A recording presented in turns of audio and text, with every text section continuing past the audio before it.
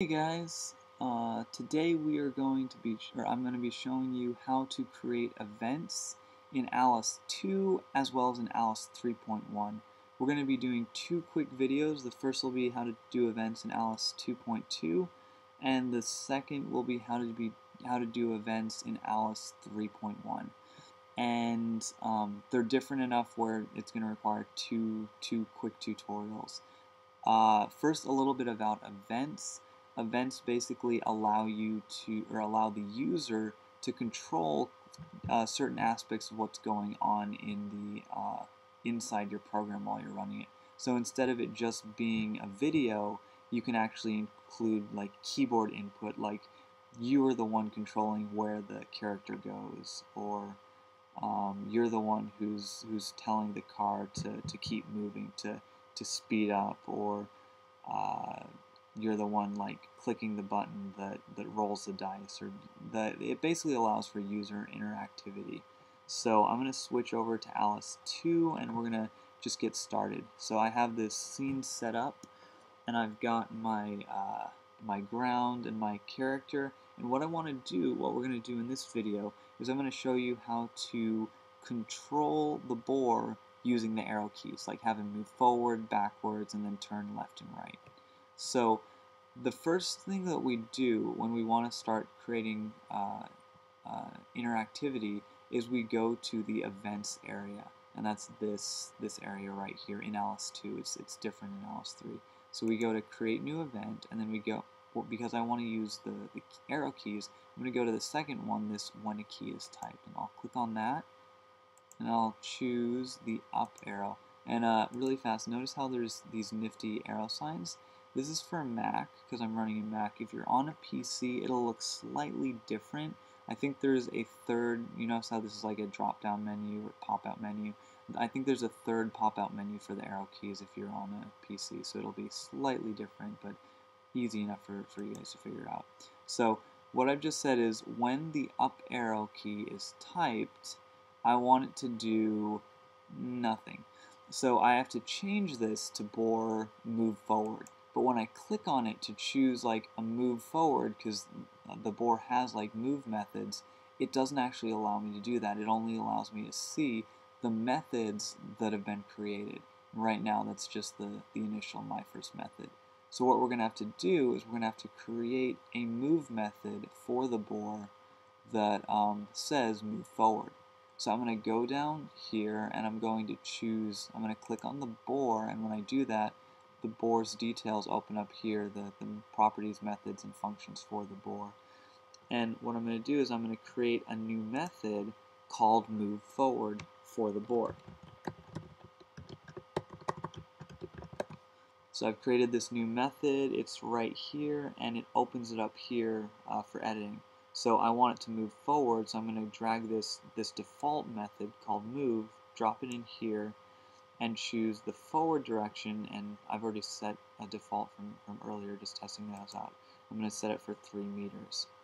So now I've got this method, and what I'm going to do is I'm going to link it up here. So I click on that nothing again, and notice that the boar has now popped up and I can choose the move forward.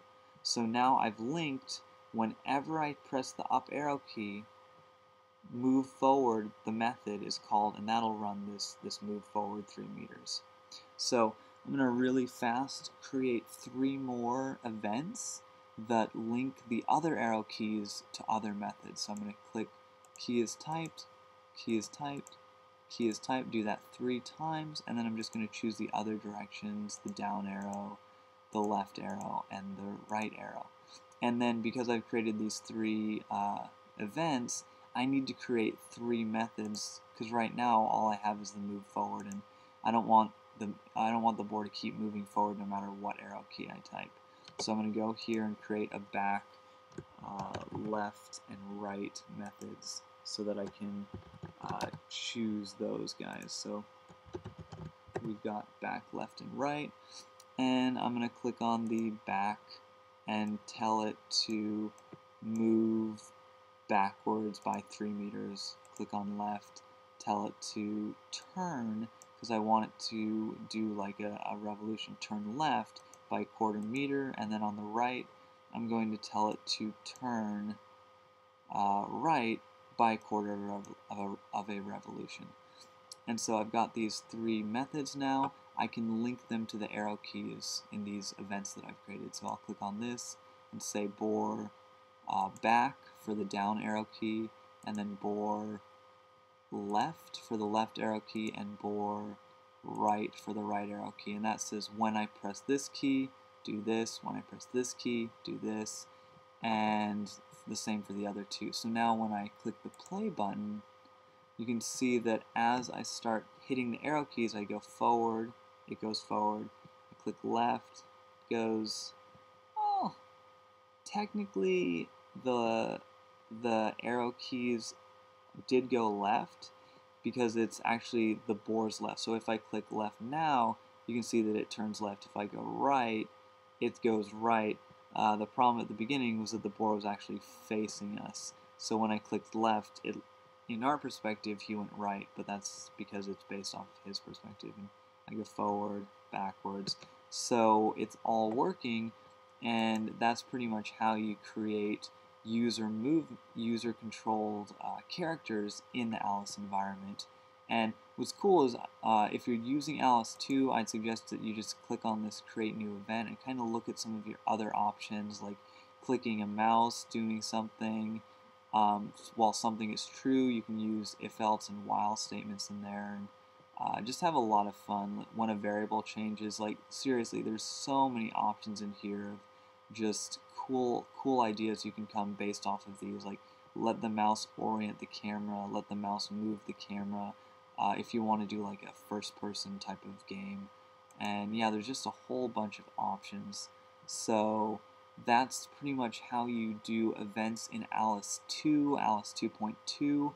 And what I'm going to do now is I'm going to stop the video so it's not too long, but I'm going to right away jump into the next video of how to do events in Alice 3/3.1, mainly just 3.1, because that seems like it's the newer one that the newer interface that they're switching to. So yeah, I'm going to stop the video now.